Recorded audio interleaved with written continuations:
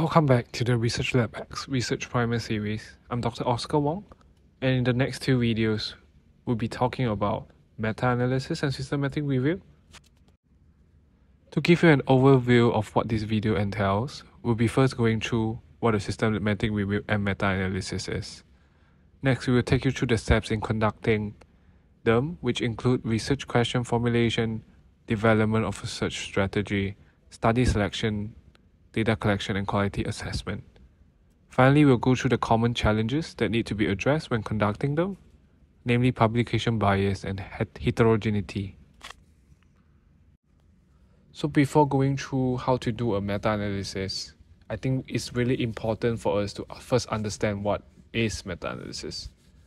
So it's a statistical technique that involves systematically analyzing and synthesizing data from multiple studies to draw conclusion about the overall effect of a treatment or intervention. This method provides a more precise estimate of treatment effect than individual studies and allows for the identification of whether there is a significant treatment effect, and if so, if it's positive or negative. By combining data from multiple studies, meta-analysis can provide statistically stronger conclusion about the effectiveness of a treatment or intervention. Therefore, it represents the highest level of evidence and represents the top of the hierarchy of evidence, as mentioned in the previous videos. So to answer the question, when is meta-analysis appropriate? So we usually conduct them when there are sufficient data available to pool and analyze. So ideally, the study should have homogeneous outcome and also homogeneous reporting of those outcomes, and there should be more than one study included. And we usually don't include case reports, case series, or review article. Let's say a group of researchers want to discuss about, effectiveness of a specific medication for treating portal hypertension in patients with liver cirrhosis. Upon searching the medical literature, they found 5 studies for these purposes. Upon reviewing these studies, they note that the outcome measures are drastically different. For example, one study measured portal hypertension reduction in 6 months, while another study only reported proportion of patients with resolution of clinically significant portal hypertension. So the outcomes are too different to be combined, and therefore we can't draw any meaningful conclusion from those studies. So additionally, meta-analysis may be necessary when there is conflicting evidence in the field and previous meta-analysis have not been able to resolve those conflicts. So in cases where a previous meta-analysis has been conducted, it is important to carefully evaluate the quality of the analysis and the conclusion drawn. If the previous meta-analysis has limitations, flaws, or if it is outdated, a new meta-analysis might be necessary to provide more accurate and reliable conclusion.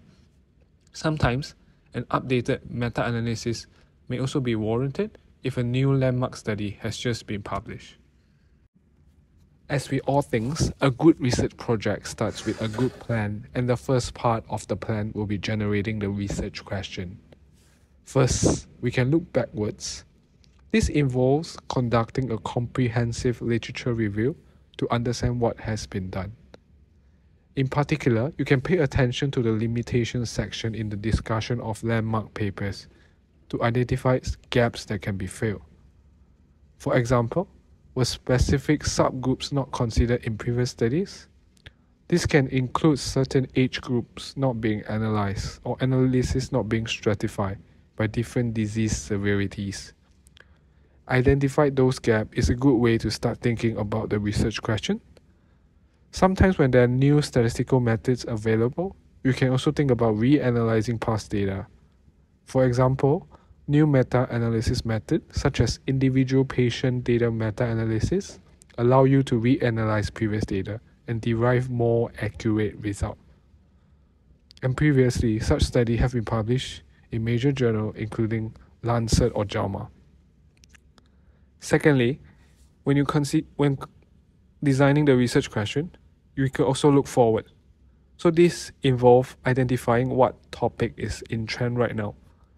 Major journals often publish editorials or special edition which can be useful for you to identify the topics of interest to the wider field at the moment.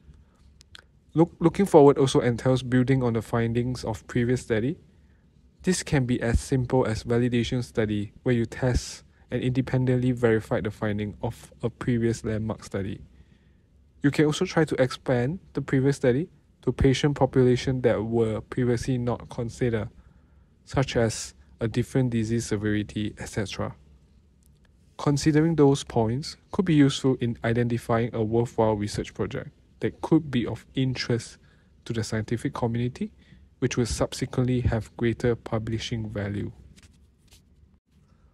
Okay, so once you have decided the research question, you can consider writing it down in the PICO format, which is a helpful framework for medical and healthcare related research. To recap what we went through in the very first video of the series, PICO stands for Patients, Intervention, Comparisons, and Outcomes. You can also write down the research question in a single sentence like above. The PICO framework helps breaking down the research question into its core component, and it further helps with planning, including what study design to use, what data to collect, and what statistical analysis to use. Next, we'll go through in further detail how to use PICO in the context of systematic review and meta-analysis with more concrete examples. Okay, so breaking down the research question into each component of PICO helps you with refining the question. You can continue to add on additional details for each component, which will help with writing the research protocol. A narrower scope may allow for a more clinically focused manuscript, decreasing heterogeneity, and result in less studies to sift through, saving you a lot of time. Here are some details you can consider for the patient component of PICO. Firstly, is there an official definition for the disease or condition? For example, the American Diabetes Association, World Health Organization, and International Diabetes Federation each has their own definition of diabetes. Similarly, alcohol liver disease versus alcohol hepatitis and acute or chronic liver failure due to alcoholism encompass extremely different patient cohorts. Secondly, are these varying severity for the condition? For instance, NAFLD is a broad term defined by excessive fat accumulation, is often a diagnosis of exclusion compared to NASH, which is a histological diagnosis requiring biopsy to show inflammation, ballooning, and various degree of fibrosis. Similarly, hepatocellular carcinoma can be staged according to the Barcelona Clinic liver cancer criteria, and studies may focus on either early versus advanced HCC. All these will be important to consider for the inclusion criteria for the study, as outcome will vary by the disease definition and severity. You can also think about conducting stratified analysis by different definition or severity, which you could yield interesting results. Next, you should start looking into demographic details, things like age, sex, or ethnicity. Do these factors affect the outcome of interest? And would you consider limiting the enrollment in your study?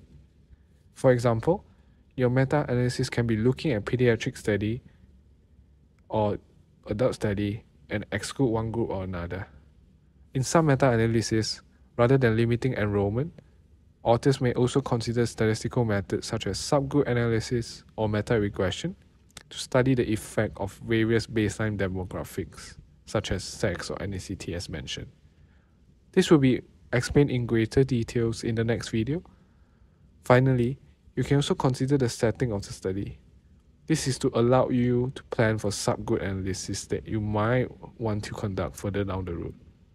For example, some studies are based on hospital patients, while some studies collected their data from community-based health checkups.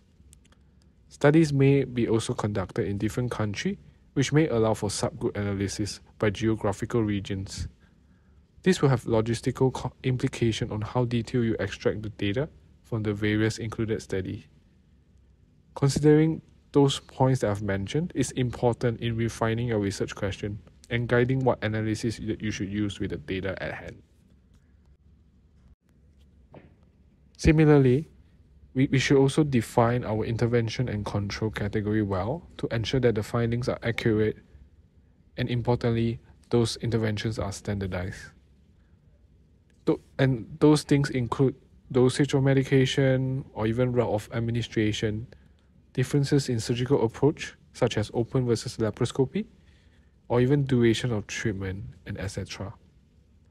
So when drafting the PICO for your research question and study protocol, you should consider any factor that could lead to different outcome.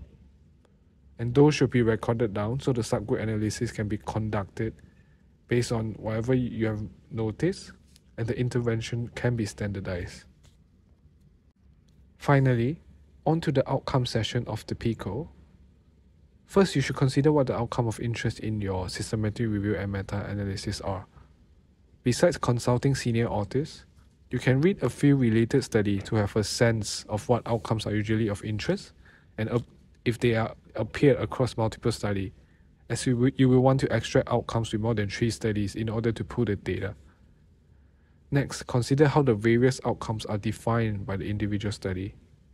For example, in the example shown, study A to E, they define CVD events as acute MI, heart failure, stroke, aortic stenosis, and IHE respectively. So the outcome of interest can be defined as CVD events as an umbrella term, allowing all 5 articles to be included, or further categorized into ischemic versus non-ischemic CVD events. Alternatively, some may choose to limit the outcome of interest to 3-point major advanced cardiovascular disease, MACE, which will result in the exclusion of study B, D, and E. The definition across study affect your decision on whether it is appropriate to pool the outcomes. A lot of times, individual studies included in meta-analysis can have quite varied outcome definition. However, it's still possible to pool the data and interpret the conclusion in the context of the heterogeneity. In these cases, subgroup analysis and other statistical methods to explain the heterogeneity should be conducted to supplement the main analysis. Importantly, definition of the outcome is a key information that will have to be collected, as it ensures the comparison can be made between your data and the information that has already been published. The relevant definitions of the outcome should be emphasized in the study protocol. It may also be useful to consider if there are any existing guidelines or landmark study that you can reference, so that there is an objective measure of those outcomes. For example, 3-point major advanced cardiovascular event as defined by the FDA and EMA include acute myocardial infarction, stroke, and cardiovascular mortality, which has largely been adopted in clinical trials that evaluate the cardiovascular safety of diabetic agent.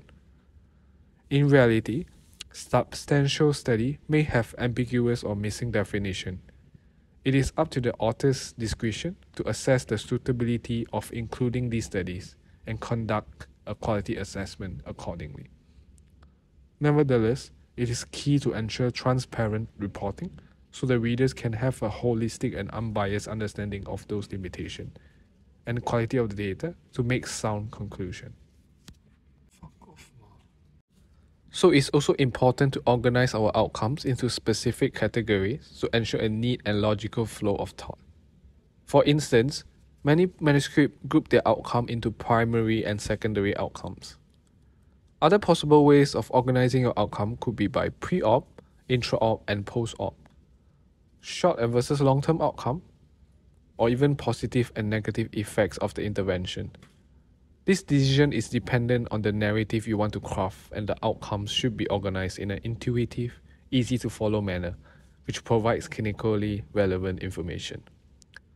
Additionally, there are also time-to-event, categorical, and continuous outcomes, so the numerical nature of the data will affect the statistical method employed to pool the data to calculate the summary estimates, which we will dive into in the next video. Okay, so far we have gone through PICO really thoroughly, and here are the 4 key points I want you guys to remember when formulating your research questions and planning your subsequent data collection and analysis. Firstly, It's important to be clear of all the definitions involved. This is as simple as the patient population or condition you are studying, all the way to how the outcome of interest is defined. If the definitions are unclear, it could result in a lower quality study and will also attract criticism from reviewers. To avoid this, you should read out on the latest key studies and guidelines to make sure it is in line with the widely accepted definition. Secondly, you should identify possible different subgroups which can partially affect the result before starting the study. Things like age, sex, ethnicity, or any other way to define different subgroups in the intervention. These are all important confounders that could be addressed in the analysis, so you should try to collect as much data on this as possible. Thirdly, in prevalence meta-analysis, it is not necessary to fill in all components for the PICO. For example, if the study is on the incidence of HCC recurrence in liver transplant recipient, it will only require to fill in the patient and outcome components.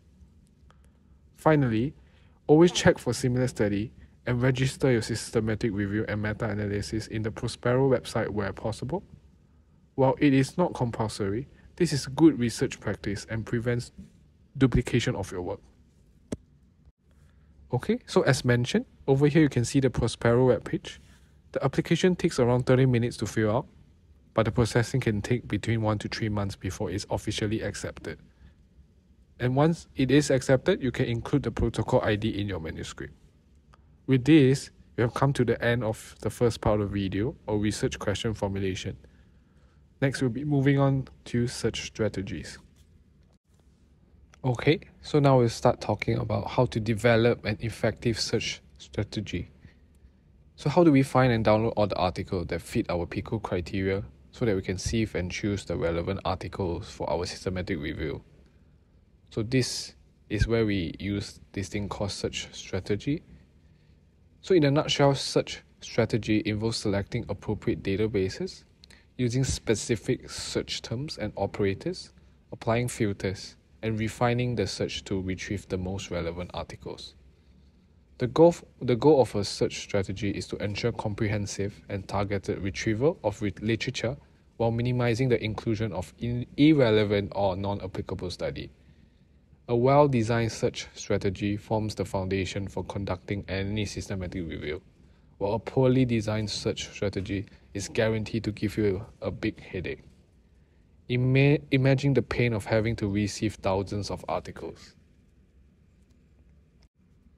So to prevent you to having problems in your search strategy, we'll now go through the 8 essential components of a good search strategy. First, start with a research question or PICO framework. Each element of PICO helps you identify relevant search terms and concepts. Second, identify keywords and synonyms that describe your research question. Also consider using controlled vocabulary like MASH terms specific to the database you are using. Third, use Boolean operators, things like and, or not, to combine and refine your search terms or to narrow your search. Fourth, use appropriate database that can match your research topic.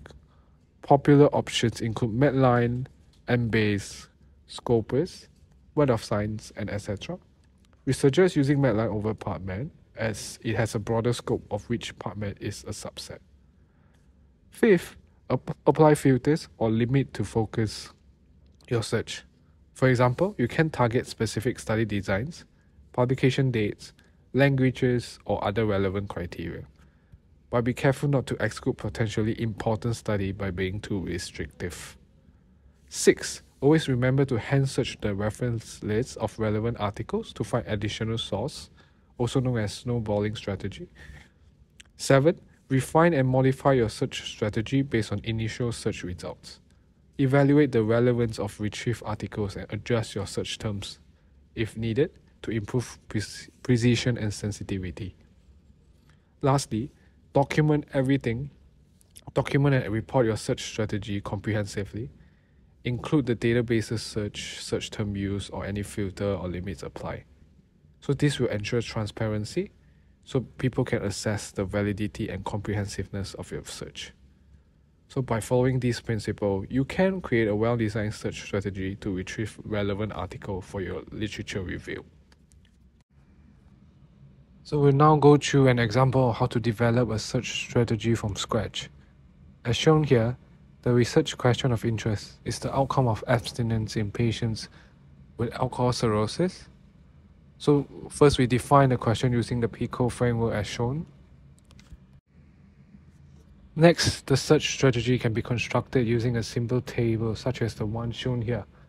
For each element of PICO, generate the MASH term followed by the keywords and synonyms. So what exactly is MASH? MASH stands for Medical Subject Heading, which is basically a standardized topic header under which all related articles are catalogued manually by the database manager. For example, an article that reviews quality of life of ex-drinkers with alcoholic cirrhosis and an article that examines treatments for alcohol addiction will both be catalogued under the medical subject heading abstinence. Medical subject headings can usually be found within the database of interest, which we will go through later. Secondly, synonyms are often needed to supplement MASH because the cataloging of articles under MASH is done manually, resulting in some articles not being correctly catalogued. Thus, the use of synonyms ensure that all relevant articles are captured. To generate these keywords, it is helpful to have conducted literature review beforehand to note down the various synonyms in different articles. In the previous slide, the PICO was specific to outcomes of abstinent patients with alcoholic cirrhosis. You may therefore consider including search terms such as outcomes or mortality and etc.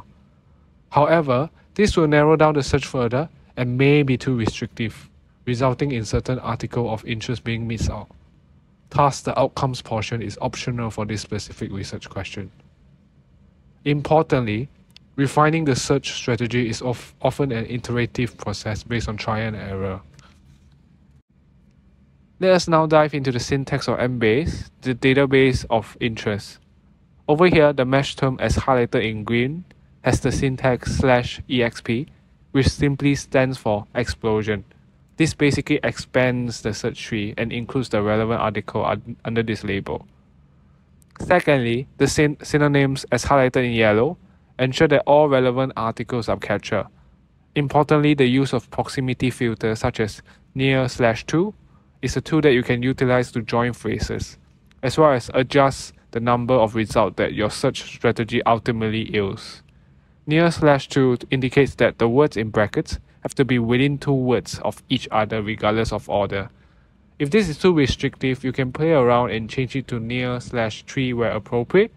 This is in contrast to the use of next/to, which indicates the words have to be within two words of each other in a specific order. So as we can see as well, the use of TIAB at the end of each synonym as highlighted in pink is to search for the specific word in the title and abstract. Moving on, the Boolean operators as shown in red are often used to combine different parts of the search strategy. As mentioned previously, AND narrows the search while OR broadens the search.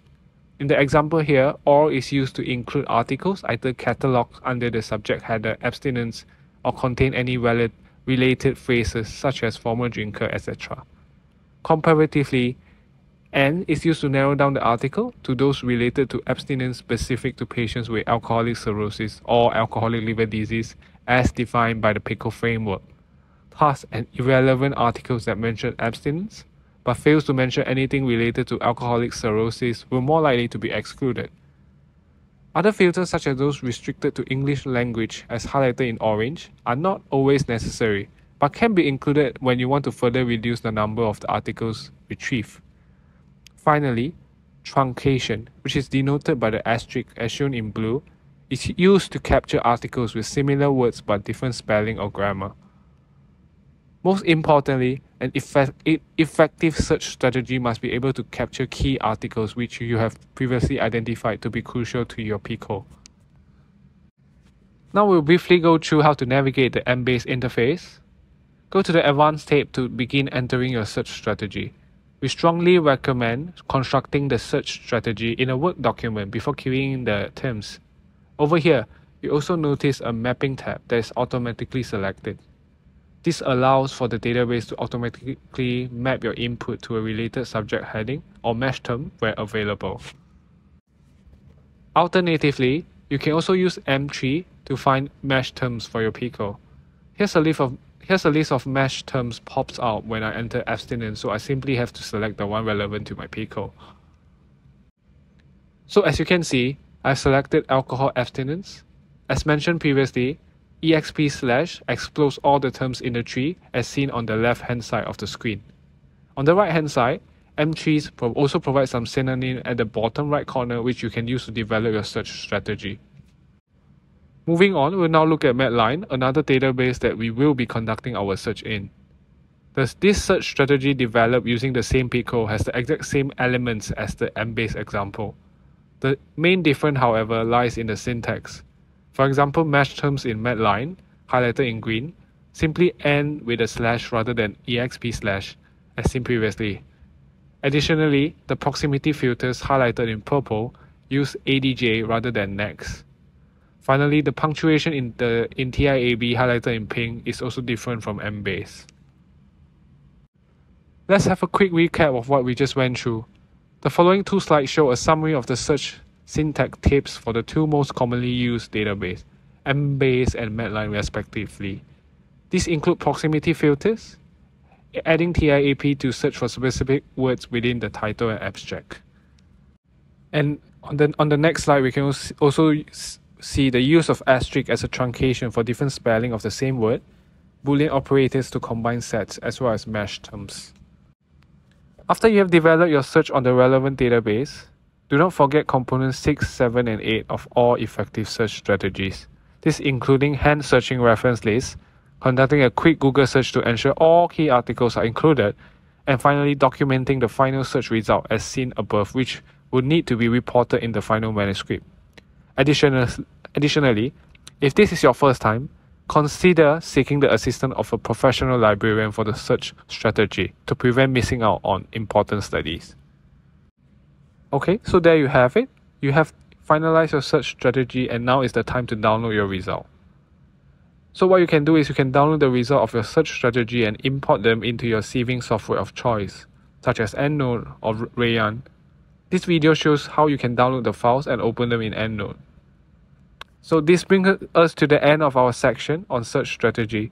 Remember, practice makes perfect, and there's no better way to learn than crafting your own search strategy from scratch. Alright, quick recap.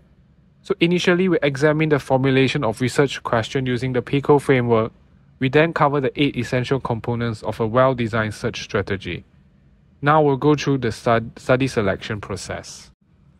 Study selection involves two main steps: the title abstract sieving and the full text reviewing.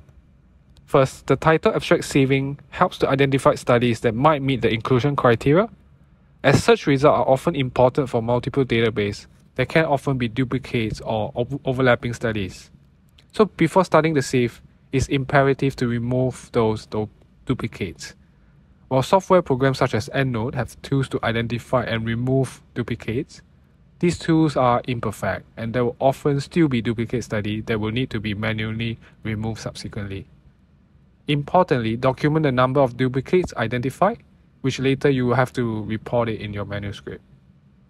During the initial screening, it's also important to be over-inclusive and include studies that might potentially meet the inclusion criteria. This is done to minimize the risk of excluding relevant study. The articles that pass the initial screening are then subjected to a full text review. The reviewer should thoroughly read the entire article to assess the eligibility for inclusion in the meta-analysis. At this stage, reviewers will have to make the final decision on whether an article should be included in the analysis based on its relevance, methodology, and other predefined criteria. For instance, studies should be only included if they have at least one outcome of interest. Other consideration includes limiting the language of publication to English articles only, and the decision on whether to include conference abstracts. Often abstracts are excluded as they are not peer-reviewed data and study quality cannot be assessed. To ensure impartiality and minimizing bias, full text review is often conducted by two reviewers independently. They work separately without knowing each other's decision.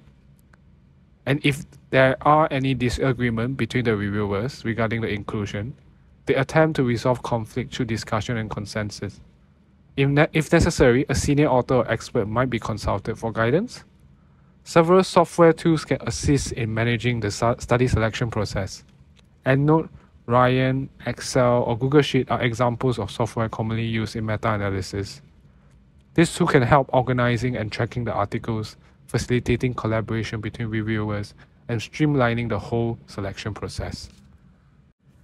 So in a meta-analysis, researchers often distinguish between randomized and non-randomized studies. Randomized controlled trials are considered the gold standard for evaluating intervention, as they involve random assignments of participants to different treatment groups. On the other hand, non-randomized studies, such as observational study, can provide valuable insights, but are subject to potential biases. Today, we'll briefly go through cross-sectional study versus prospective and retrospective cohort study, as well as case control studies. So in cross-sectional studies, data is collected at a single point in time, providing a snapshot of a population and can help identifying associations between variables. However, they do not establish causality or the temporal sequence of events.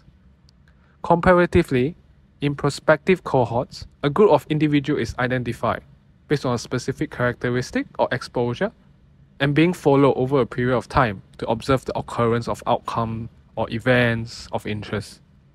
This study design allows researchers to examine the relationship between exposures and outcome and assess potential cause and effect relationship. In a retrospective cohort study, the researchers will have to look back in time to identify a group of individuals who were exposed to a particular factor or condition and compare them to another group of individuals who were not exposed. The data are often collected from existing records. This study design is actually common, as it is often unfeasible to conduct a prospective study due to time or resources constraint. Last but not least, in case control studies, individuals with the outcome of interest are compared to individuals without the outcome as control group to examine the exposure history of both groups. However, case control studies are often excluded from meta-analysis as they are prone to recall bias and tend to vary widely in designing, resulting in heterogeneity.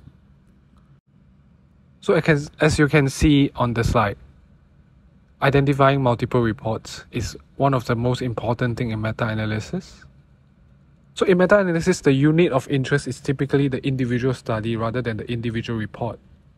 If multiple reports originate from the same study, they are often treated as a single study to avoid duplication of data. Overlapping reports from the same study may arise from different publication outlets or multiple publications addressing different aspects of the same study. So these overlapping reports have to be identified and considered as part of the study's selection process. So you might ask, how do we then identify multiple reports? The most obvious indicators of multiple reports from the same study are the study title, authors, and their hospital affiliation. Most importantly, look at the hospital where patients were recruited or the database for which the patient data was extracted, as well as the study period. These two articles are clearly multiple reports from the same study. Thus, one of them have to be removed to prevent duplication of data. It is also important to note that multiple reports from the same study have to be scrutinized carefully. First, identify where the overlap is. Secondly, consider if the outcomes of interest overlap. For instance, two reports from the same study might report different study outcomes of interest, and thus, both reports should be considered for inclusion. Thirdly, in cases where a duplicate report has to be removed, the report of lower quality or with smaller sample size is typically excluded. And this exclusion criteria has to be clearly stated in the manuscript. Finally, in cases of uncertainty, consider consulting senior authors, although this might be time and effort intensive. So this is an example of the Prisma flow diagram, which is a visual representation of the process followed in a systematic review or meta-analysis. It provides a clear overview of the study selection process and helps demonstrate the flow of studies from initial identification to the final inclusion in the analysis. A Prisma flow diagram should be presented for all systematic review and meta-analysis. So just to recap, we have examined the formulation of research questions using the PICO framework, how to design a search strategy, and how to do study selection.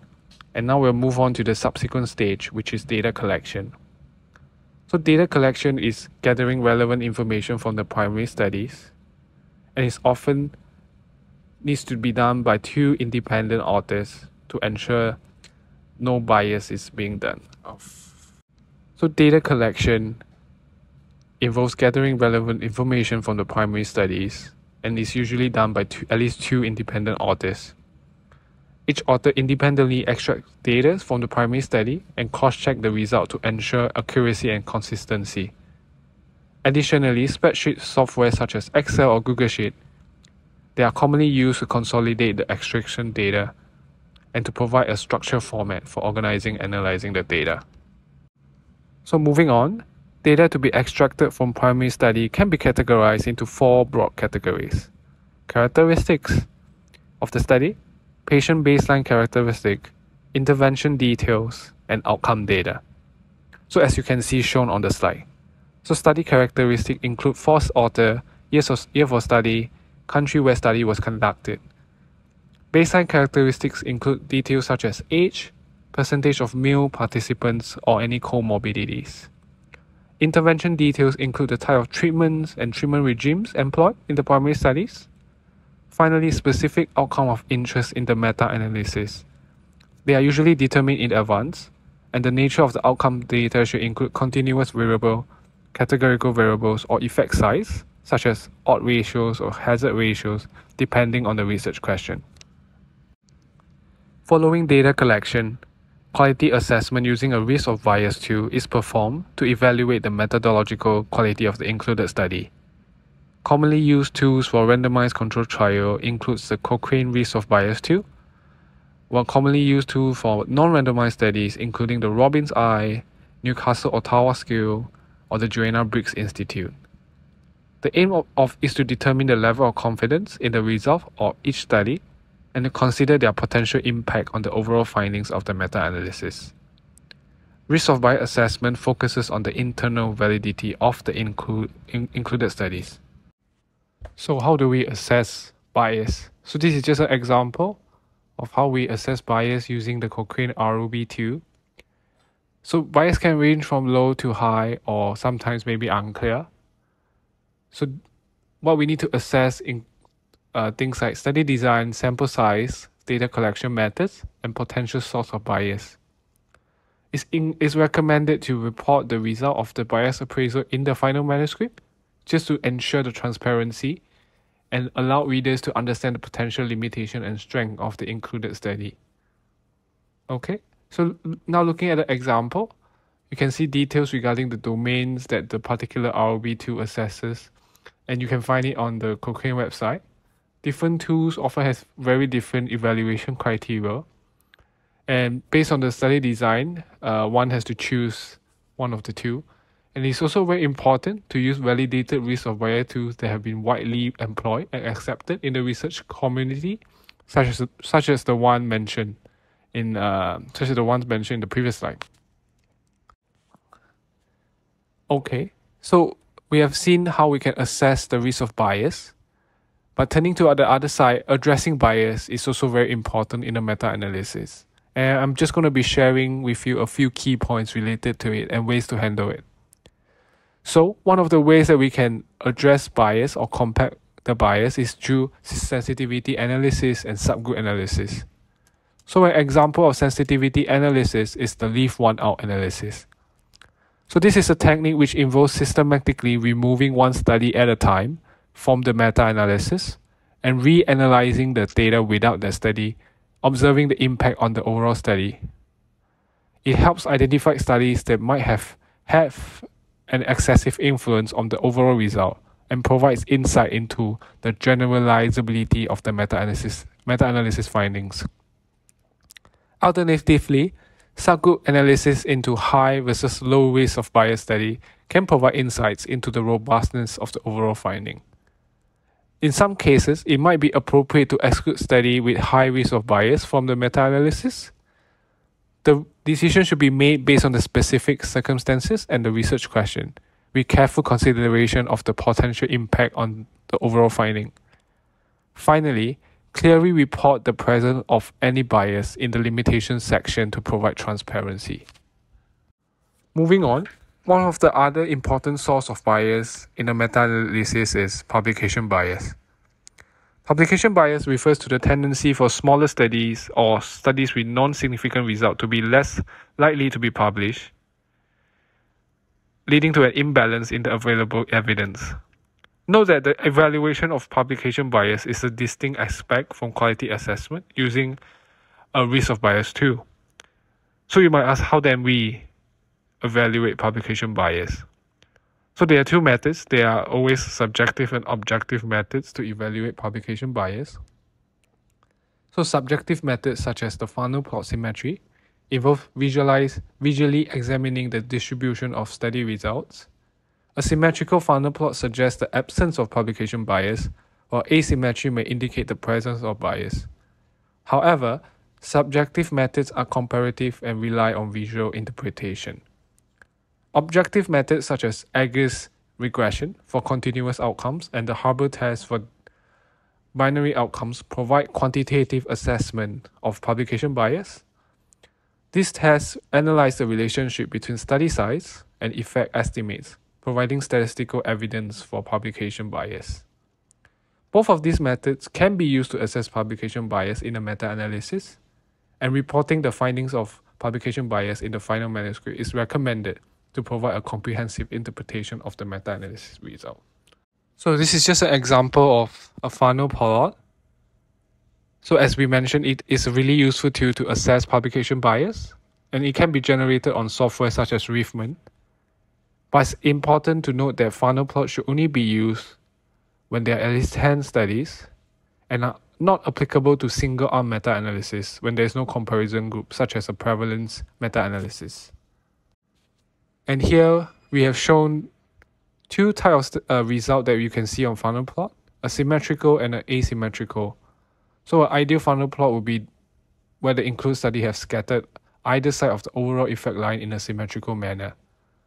So as you can see, the severe asymmetry to either side is an indication that publication bias may be present, and this should ideally be confirmed using quantitative tests such as Ager's or Haber. Although publication bias can affect the validity of a meta-analysis, it does not directly affect the overall findings obtained from the included study. Most importantly, it is crucial to transparently acknowledge and discuss the inherent biases in the meta-analysis. Clearly stating the potential biases as limitations within the discussion section provides transparency and allows the reader to interpret the results more accurately. Okay, now I'll be looking at another challenge that we might face in conducting meta-analysis, which is the presence of heterogeneity. So studying heterogeneity and statistical heterogeneity are two types of heterogeneity commonly encountered in meta-analysis. Study heterogeneity refers to variation in study characteristics across the included study in a meta-analysis. So this variation can arise from differences in study design, population characteristics, interventions, outcome measures, or other relevant factors.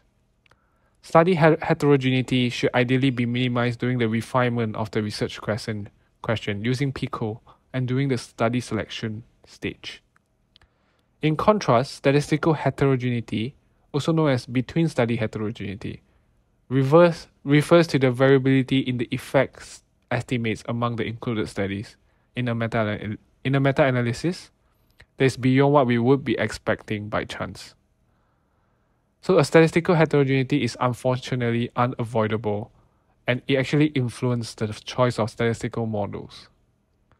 And most of the time we measured it quantitatively using tests such as Cochrane's Q test or the I2 statistic. Okay, so now I'll just be looking at Cochrane's Q test. So for Cochrane Q test, p-value below 0.05 suggests the presence of heterogeneity among the included study. However, it is important to note that the test may have low power when there are a small number of studies or a small sample size, meaning that it may fail to detect heterogeneity even if it exists. Conversely, a non-significant p-value does not necessarily indicate the absence of heterogeneity. Similarly, I-squared test is often misinterpreted. It represents the percentage of total variation across studies that is due to heterogeneity rather than chance. It's important to consider the context and magnitude of the I-squared value. While there is no strict threshold for interpreting the I-squared value, the following general guidelines are often used. 0% represent no heterogeneity, 25 to 50% represent low to moderate heterogeneity, 50 to 75 represent moderate to high heterogeneity, while any value greater than 75% represent high heterogeneity. Importantly, note that high I-squared value can often be observed in large sample size or single-arm meta-analysis, as they often inflate the heterogeneity estimate. So this is one of the pitfalls of the I-squared test that should be kept in mind. In summary, while the Q-test and I-squared test are useful tests to assess heterogeneity, their interpretation requires careful consideration. We highly recommend defaulting to the random effect model for all analysis, just to better account for the heterogeneity. And the presence of heterogeneity should always be reported in the limitation section to ensure transparency and comprehensive reporting. Additionally, consider not performing meta-analysis and conducting a systematic review of the literature instead, where the heterogeneity in the outcomes can be better explored. Other strategy includes conducting subgroup analysis or meta-regression, or changing choice of effect measures.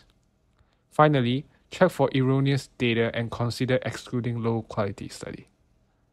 And most importantly, do take note while there are currently no appropriate tools to measure heterogeneity in single-arm meta-analysis, this should also be reported in the methodology section when appropriate. So this brings us to the end of the first section of the meta-analysis course. So together we went through the main steps, starting from research question forming to developing search strategy, followed by study selection and data collection. Then we talk about quality assessment, and lastly, how to measure heterogeneity. In the next episode, we'll dive deeper into the statistical analysis, which comprise the most technical aspect of meta-analysis. So thank you for watching this video, and see you in the next video. Thank you again. Hope you enjoyed the episode today, and Research Lab X is here to help you to find the answers you need. We have a unique approach to research that emphasizes collaboration, creativity, and innovation. Our team is available to provide guidance and feedback throughout the process. If you are interested in learning more, contact us at Research Labs today using the link shown. Thank you.